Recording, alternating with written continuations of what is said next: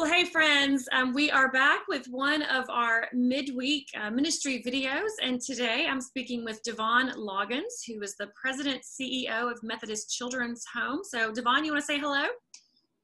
Hello, Parkway. How are you doing? Good to see you.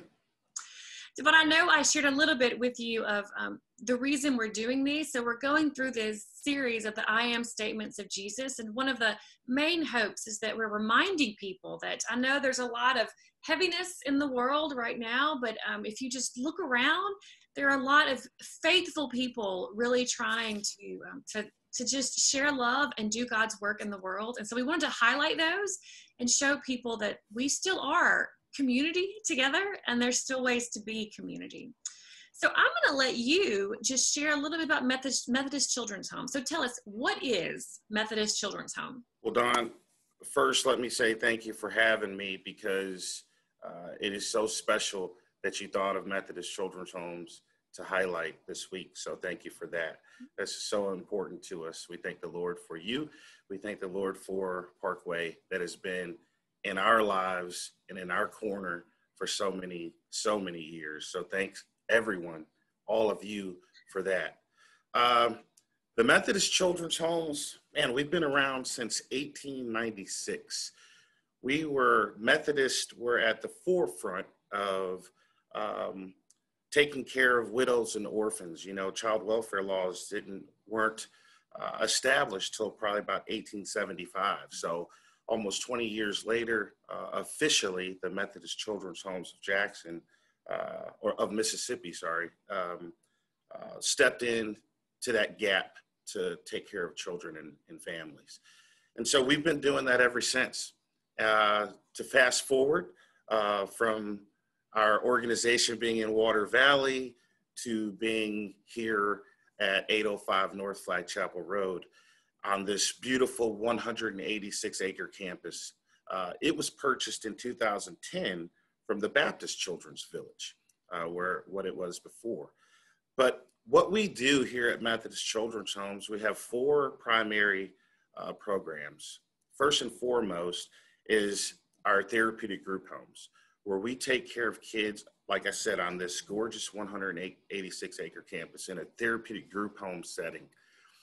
These are kids that have been removed from their homes due to abuse, neglect, all forms of abuse and neglect from their parents.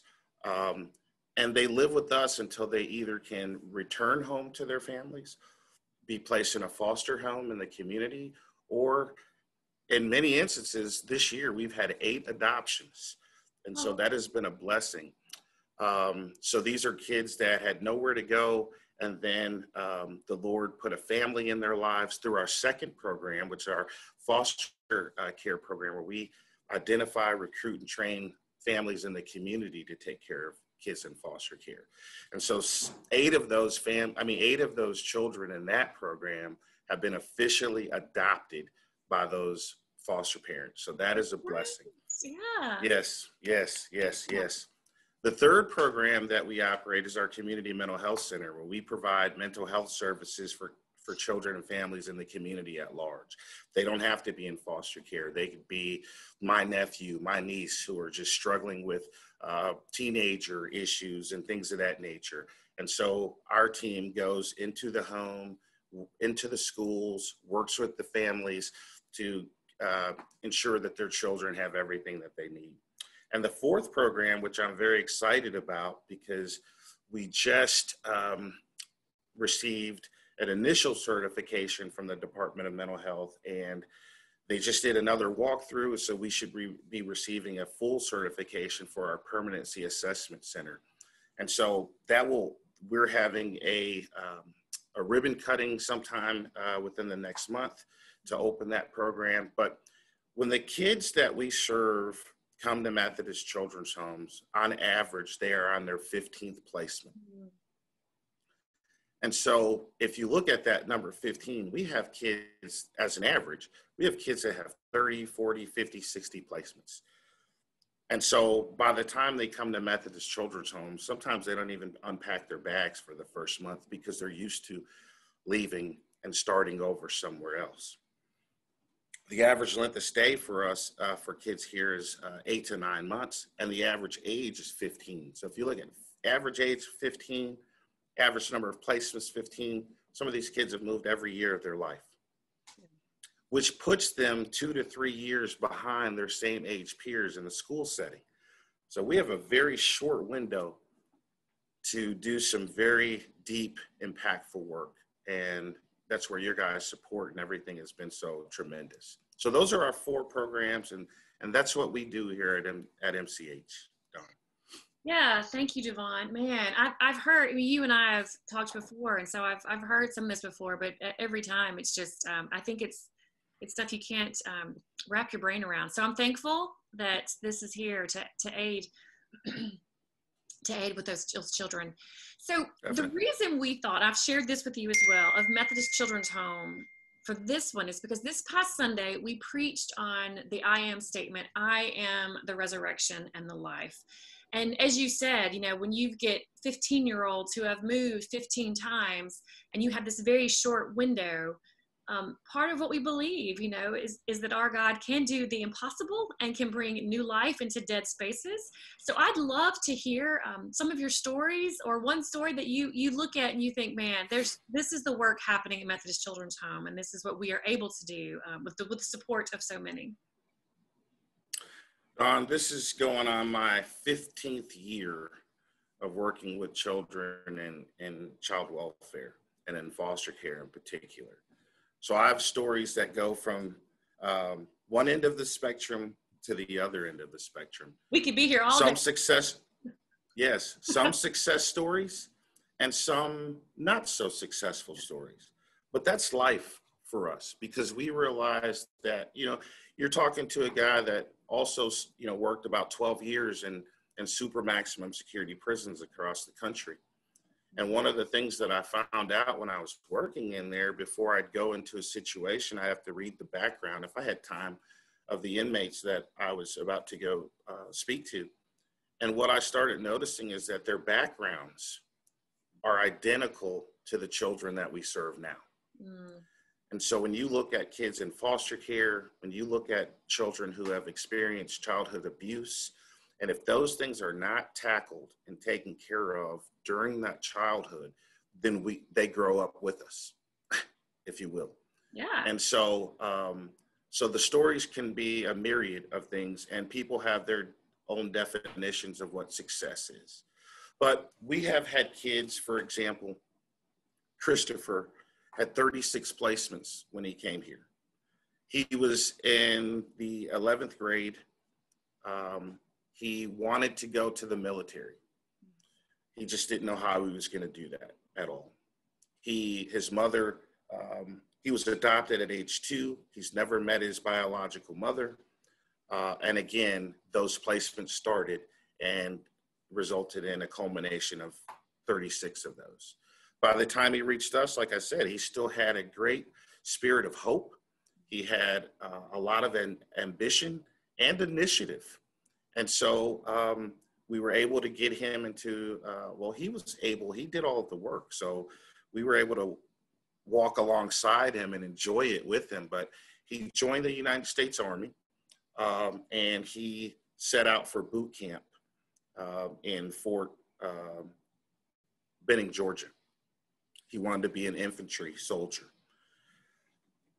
About 15 of us carpool downtown to the MEP station, where they get all squared away and get on the plane and fly out from Jackson. There's about 15 staff people there who are his family. Myself and one of our maintenance men who had a very close relationship with Christopher, we drove to Fort Benning, Georgia for his graduation. When we got there, Don, we sat around the table.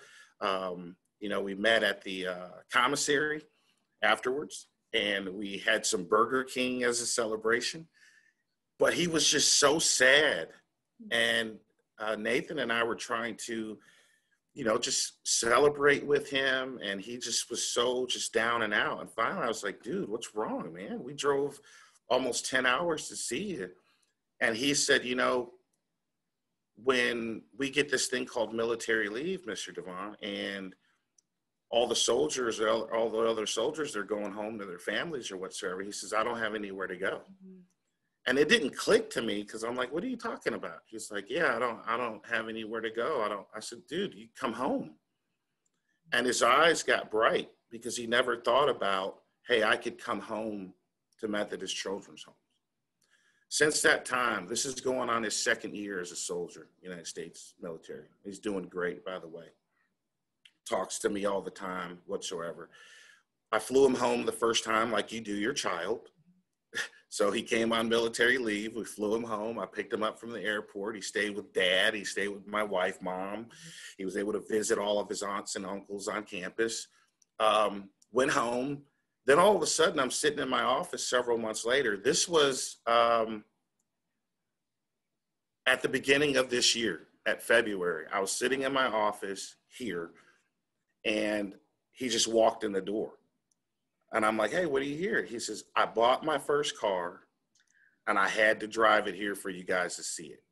I got my driver's license because he joined the military, didn't even have a driver's license. So those are just, that's an example of our motto is children first, family always. And so the family always piece is when they don't have anywhere else to go, if they don't have anybody, we are blessed to be considered their families, and it's an honor. And then we have kids that, and he's doing great. Then I have kids that I didn't think was doing so great, like Nakia, and she was discharged from here in a negative fashion. Mm-hmm. But we had such good relationships that she now has a husband, kids that call me, and especially now that we're doing Zoom, kids that I'm looking at the little babies on Zoom, and it's just, it's one end of the spectrum, no different from your kids or my kids, my own biological kids. We're praying for them, and we hope that whatever we have planted in their lives, especially the spiritual piece, what we believe, and Pastor Mike, he's Mike Williams, he's our campus life minister. What he and I want to always do is make sure that that is infused throughout our culture. So no matter what happens while the kids are here right now, if they leave knowing Jesus Christ, then we can be confident that he's going to finish the work that he started in their lives. Thank you. Yeah. Just the difference that you said, knowing you have a home and a place to belong, and in that relationship with Jesus that says you have someone who loves you for you, that is a game changer for people. So good work that you're doing. Well, one last thing I'll ask you to share. If someone wants to find out more about Methodist Children's Home or wants to get involved, is there a website they can visit, or how do they go about doing that? So a couple ways. So our website, www.mchms.org. My cell phone number, 601-760-2285. I'm going to keep it very simple. So website and my cell phone number, put me to work, and I'll make sure I connect everyone with who they need to be connected with. Wonderful. Well, thank you again. And I appreciate you taking the time out. I know your days are busy, to just share a little bit about this ministry and what they do, and so that we can get that out and share to more people. So thank you. Thank you for your work. Don, thank you so much, because the best thing that can be done for Methodist Children's Homes by the congregation, by all your parishioners, by yourself, is prayers. And that's what we need, especially during this time. COVID really changed the game for us. We had to pivot on a dime, but my staff and my team have been amazing. We've had 3 staff members that were positive, but they are all healthy back in the game. We had 1 child that came positive with 0 symptoms, and they are now negative and doing well. So the Lord's really blessing the kids and the staff here, and we just need continued prayers that we can continue to have no problems. Yeah, continue prayers to stay healthy and to stay safe. Yes. All right. Well, thank you. Thank you, Dawn, so much.